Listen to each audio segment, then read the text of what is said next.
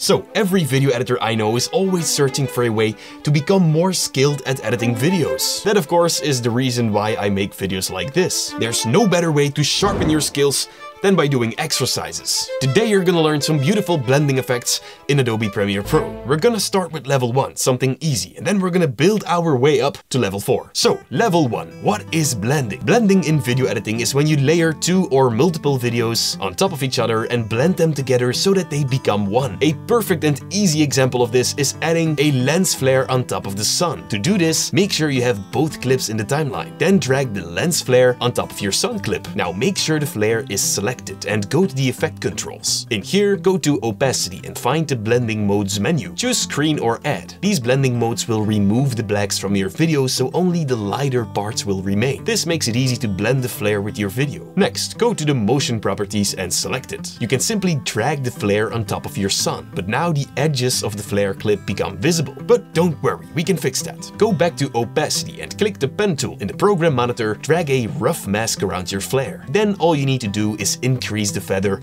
a lot. And that was level 1. Super simple. It's time for effect level 2, a beautiful double exposure effect. First you need two clips, one of your face in a dark room and another one with some clouds or buildings, whatever you like. In the timeline, drag the clip with your face on top of the clouds clip. Then in the effect library, find the track matte effect. Drag it on top of the clouds clip. Now head over to the effect controls and set the matte to video track number 2, or whatever track your face clip is on. Then set the composite to matte luma. Now you can already see the clouds in your face, but of course you want it to be brighter. To do that, go to the window menu on top and find Lumetri color. Once it's open, increase the exposure of your clouds clip until you're happy with the result. This looks absolutely stunning. I actually downloaded these clips from the amazing Storyblocks plugin. You can just type in whatever you need and then you can just click the download button. Your clips will then appear in the project window. All of that without leaving Premiere. Storyblocks is actually sponsoring this video. Thank you so much. Now, Storyblocks' curated stock library has everything you need to create high-quality video in one place. With over 1 million 4K and HD footage, templates, music, sound effects, images, and so much more for one predictable subscription cost. So you never have to pay an expensive price per clip you want to download ever again. Now, by choosing from thousands pre-made professional templates for Premiere, After Effects, Apple Motion, and DaVinci Resolve, you will take your videos to the next level and speed up your creative workflow a lot. You can create better videos faster with customizable DaVinci Resolve templates. From motion graphics to animated sequences, they are essential to creating professional looking videos. Everything you download from Storyblocks is 100% royalty free, so you don't need to worry about copyright strikes or anything like that. Now let me tell you guys a little secret. Storyblocks has a special offer just for you guys. For a very limited time, you'll get 3 additional months for free if you sign up with the annual individual license plan. Just go to storyblocks.com/Premiere Basics to take advantage of this exclusive offer, only available until the end of May 2024. You know, the offer won't appear at checkout because it's our little secret. But rest assured, it will be automatically added to your account shortly after you sign up. So again,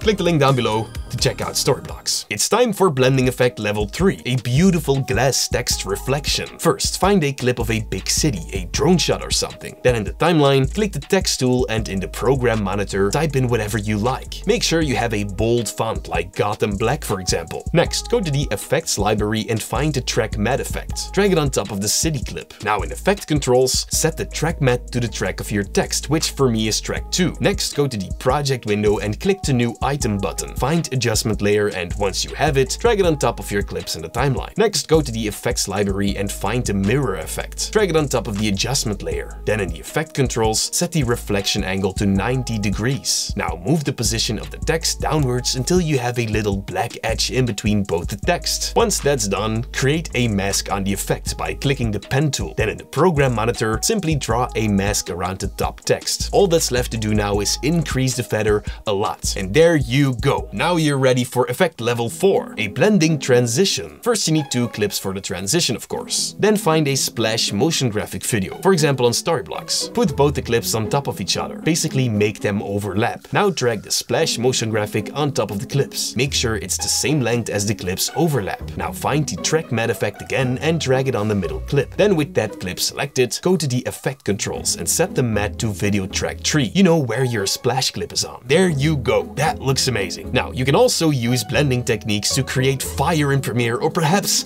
enter the avatar state. To learn that, click the video right here on my left. Thank you guys so much for watching. Stay creative.